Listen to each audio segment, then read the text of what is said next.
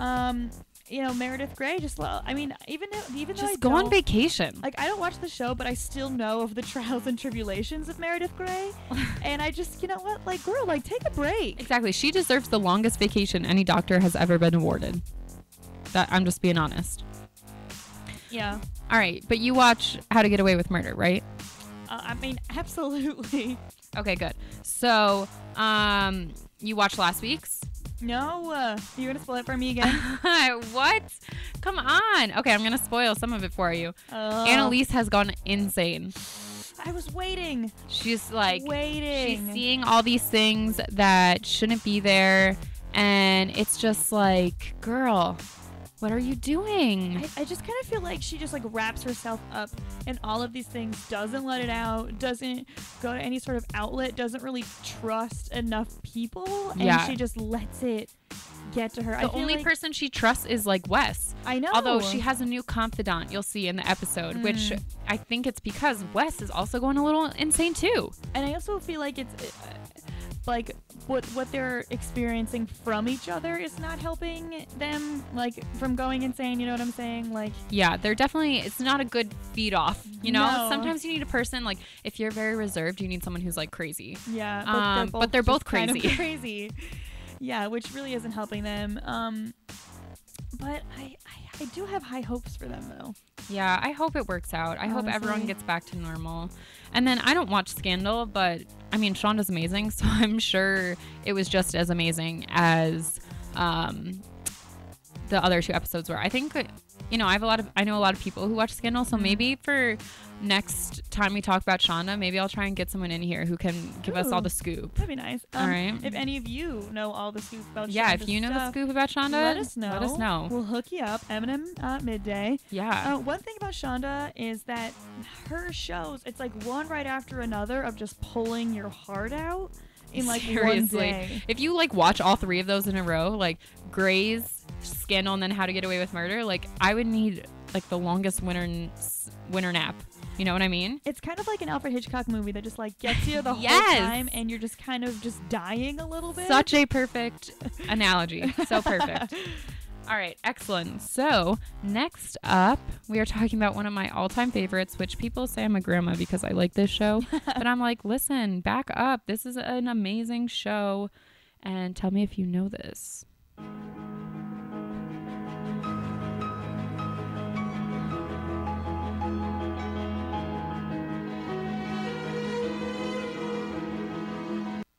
Okay, so raise your hand if you know what that soundbite is from. Downton Abbey! I love Downton Abbey. Marissa, do you watch Downton Abbey? I haven't watched it recently. However, I love just like a good British Marissa, scandal. do you watch anything recently? Recently I've been doing a lot of homework. Okay, stop being a good student and watch TV. Okay, Downton is in its final season and it's killing me because I love it so much. There's a few predictions. Me and my dad watched it together. My dad keeps saying that he thinks... spoil stuff also right now? No, it won't give it away. Okay, good. But my dad thinks that he thinks everyone is going to die in the last season. Like, just everyone.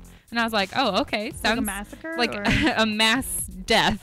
I don't know if they're going to be killed or if they just, like, die naturally. Like, maybe Downton catches on fire. But my dad just believes that they will die. Me, Mary has had, like, 20,000 suitors. And I'm thinking, hang on, how far along are you in the show? Not that far. Has she been married? Yeah. Has her husband died? Yes. Okay, good. Okay. So she's had like 1,500 suitors since then. I'm thinking she's going to get married again. Like, I wouldn't be surprised. I'm thinking that if we want to go with your dad's theory of a lot of people dying, I feel like a mass death. There's going to be a lot of deaths, but there's going to be that one person that is completely affected by it all. You know? Who would that be? I feel like it'd be Edith. Yeah. Poor Edith. I feel like Edith is always being left, and it makes me sad because she's a nice girl. I'm hoping there's going to be some sort of like a good release to it, like you feel happy in the end, but that's optimistic, you know? Yeah, exactly. That's far-fetched. All right. The Bachelor, I don't even know what to say. Just more tears. People are upset. Ben sent someone home, like brought her home to meet his parents, And then that same day I was like, okay, you can leave now. Bye. Yeah. And I was like, Ben, which is like, okay, I didn't really love that girl. But then when he had his rose ceremony, he sent home my favorite girl. Spoiler alert, he sends home Becca. Becca is so good. What are you doing, Ben? Get your head in the game. Obviously, I know you're going to call me for the finale and I'm going to show up and you're going to propose to me. But like, you could have kept Becca around till then. I would have been fine sharing you with Becca. But everyone else, I'm just like, meh.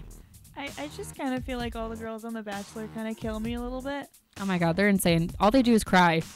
Like, if I was on The Bachelor, I feel like I would never be able to cry again after because all my tears were wasted on The Bachelor. Yeah, I just feel like I also wonder, like, how are these girls picked? Like, do they try and find the craziest girls they possibly can? Oh my God, some of the girls are just insane. But in the preview for, like, the next couple episodes, Ben is crying. Scandal. I don't think I've ever seen a Bachelor cry. Like, they get, like, upset, but I don't think I've ever seen a Bachelor cry. Let's break the gender norms. Yes, Ben, cry. Yes. Cry. All right, so our big topic is guilty pleasure TV shows. I have way too many of them. And it's just, okay, basically every show I watch is a guilty pleasure because I don't really watch good TV. But like The Bachelor, Dance Moms, Teen Wolf, like everything. It's my guilty pleasure. And I am just so obsessed with it. Yeah. Marissa, what are your guilty pleasures? Definitely Teen Wolf. I was telling Maura before that I didn't see. I'm not watching the season currently because I'm not caught up in the last one, and I refuse to like watch a show and like not in sequential order. You know, like if I don't watch everything the way that it is, then I'm not gonna watch it. You're insane. I know Maura spends a lot of time watching TV. Then I just, I can't really catch up Don't with say her. that. My dad thinks that I study a lot. Dad, I study. I don't watch TV. Honestly, Dad, no, she doesn't. Hey. And, I also have this one show that I love to watch. I don't think it's like a crabby or anything, but I mean, it's a British television show. It's called My Mad Fat Diary. I love it. Google it. Absolutely. It's with this girl. Her name is Ray. She just kind of like leaves like a psychiatric ward because she had really like negative feelings about herself, and the whole show is just her diary, kind of like in a Vampire Diaries kind of way, but like way less vampires. Oh, I loved that show. My Vampire Diaries was fabulous. Before they screwed it up at the end of last season. Don't you dare spoil it. I love to spoil for people. I hate that about Maybe her. I'll spoil it for Marissa when we get off the air. Yeah, thanks so much. But My Mad Fat Diary is definitely up there. I love it so much because Ray just is someone that you can connect to because everyone has their own insecurities. Everyone has things that they're not 100% cool with them themselves. They're all just kind of trying to move along, and she's trying to fall in love, and she's trying to just be different, and her home life is really weird, and it's just like really, really, really awesome. And also they all have British accents, so love a girl I work with at Entertainment Tonight. She has a British accent, and she says the cutest thing. She's like, oh, I almost had a nervy bee. And I was like, oh my God, Chloe, I love you. She's so cute. All right, so that's it for TV. Again, if you ever have anything you want us to talk about, tweet at us and we will put it on, because I know I have a little trouble making the script sometimes because I'm like, ooh, what are we going to talk about next? So if there's a show you want us to talk about, maybe an episode, things like that, not even just Shonda Rhimes, just anything, just let us know. Midday. Tweet at us, find me on campus, find me in real life, make me seem like I have friends, things of that nature. And we'll see you real soon. WICR.